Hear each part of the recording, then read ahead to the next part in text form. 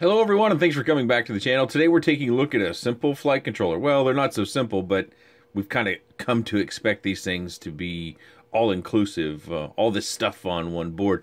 But what makes this one so much different is now we're starting to see these flight controller ESC combos for our Whoop builds or our micro builds. I just think these are going to become the thing.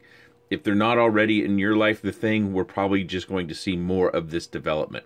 But this one has the USB port pointed directly off the board horizontally, and that frees up a lot of different options when it comes to frame designers, and all the things that make up our micro quads specifically. Of course, this one does not have the connector pins on it, but you do see there are places for that. For your reference, I have my TS80, which has a very small pointer on it, and I'm going to point to it. These do not solder to these.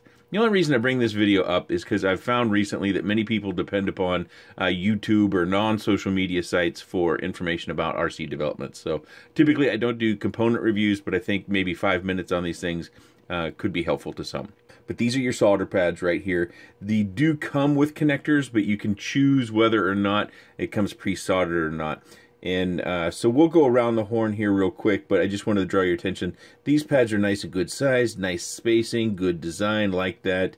This is what we've been trying to solder to, or some variant thereof. Up to this point right here is our boot button, so if you need to press your boot button in order to flash your flight controller, you can do that. Also note, I'm just going to go around the top side, but note that like if you keep your eye on these, the solder pads are on both sides, and that is great. Let me zoom in a little bit more. So we've got solder pads for all our different components that need to connect to the flight controller on both sides, but they're only labeled on one side. So let's go around the horn, as I said here. Of course, we've got our battery voltage plus and minus right here. This is for our motors, and the motors are cleanly labeled. That's nice. M3, M4.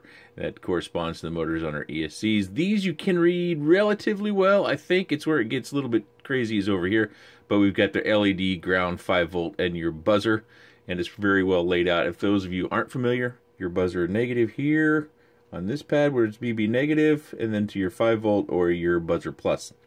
Over here to this side, we have a 4.5 volt to 5 volt pad. I'm kind of confused. Maybe you guys can enlighten me as to something that might not run at 5 volt, or it needs to stay below 5 volt, or 5 volt is its maximum. I've just really never seen that tight of a tolerance, but if it exists, this board has it covered. We've then got our ground. I think I'm out of focus again. Let me try here. There we go. We're back in focus.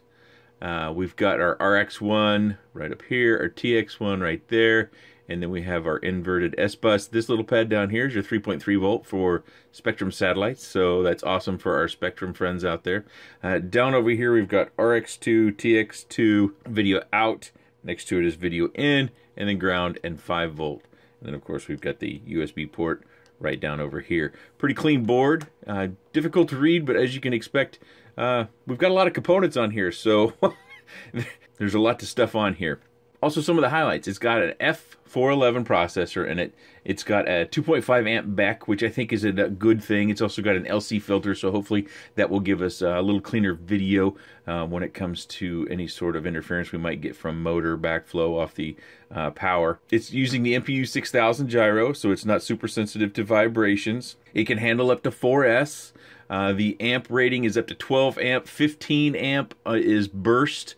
Burst is not detailed as to how long a burst or peak is. I suspect that's just a moment or two, not long at all. And if I didn't say it already, D-Shot 600 is installed by default, but you probably should be able to run higher than that. But you can experiment with that. I don't have one in a kit yet, but I'm planning to use one. I want to use more boards like this. NameLessRC still has the traditional boards with the USB up, but I just see this as the way of the past. I just can't imagine why frame designers would want to use this design anymore, because it makes it more difficult to build. And this has just about all the features that this one has on it.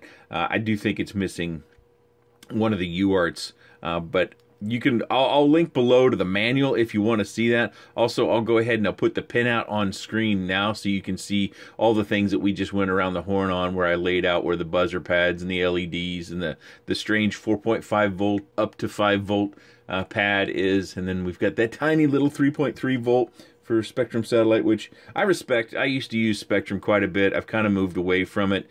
not because I didn't like it or had fail-safe problems, because you know I fly so close in with the house, just because I needed to use more equipment that more people in this space was using, and FR Sky has been dominating. I do think I forgot to give you a look at the other side of the board. Make sure I get this into focus. You can see we've got the pads on that side as well.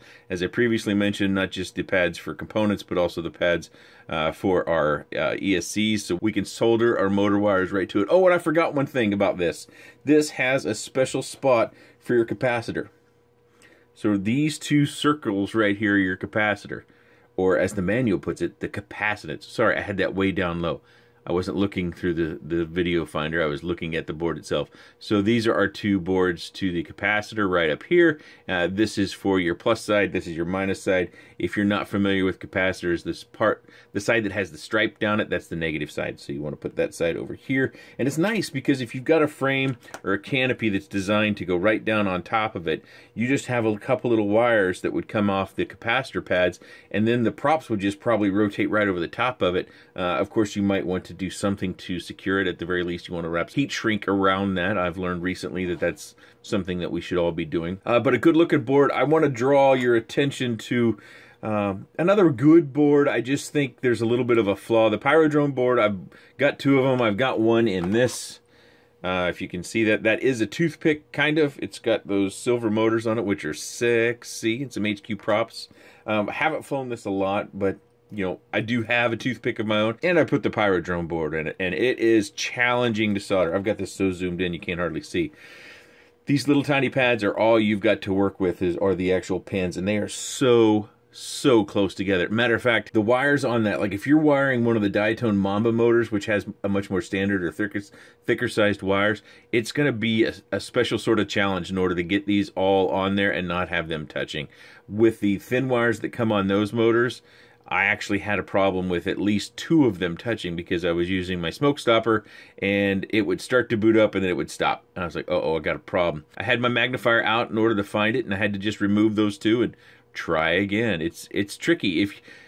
If you want to punch it through and then solder it from the other side, I think that might be the best way. I don't think that's going to be easy either. But this is the Pyrodrome board. It also has a lot of the same specs that you'll find on the NameLessRC and other boards out there. It's got a 2.5 amp BEC, which I think is good. The 5-volt rail, or where the BEC is, that is something that is oftentimes dying. The other part is the ESC. This pad right here, that might concern you if you've got one of these Pyrodrome boards. I believe this is ground. Yeah, that's ground. This little post here off your USB port, it's fine to get solder onto that. It's all the same pad. It's all ground. It'll be fine. I very much like this board. I think it's got a good, smart layout. It's got easy access for building purposes. I sure hope we find some quads that ready-to-flies that come with this, and I hope that it stands up to all sorts of abuse. The last thing I have is kind of a question mark about price. NameLessRC.com doesn't show a price. It doesn't look like they're set up to sell. So maybe we have to either wait for somebody to import these or for them to be sold through another source. But right now I don't see a buy button, nor do I see a price. So I'll put links to where you can find these down below eventually, and then you can know the price when I know the price, I guess. I'm sorry to keep you waiting and make you think, oh, I got to keep checking this video to find prices, but you can go to NameLessRC.com and see if something changes on their website. As of right now, there's no price point on this. I expect it to come in around $37 or $38, maybe even less. If you have any comments, questions, suggestions, or otherwise, please let me know in the section down below. I appreciate your time, and thanks for watching.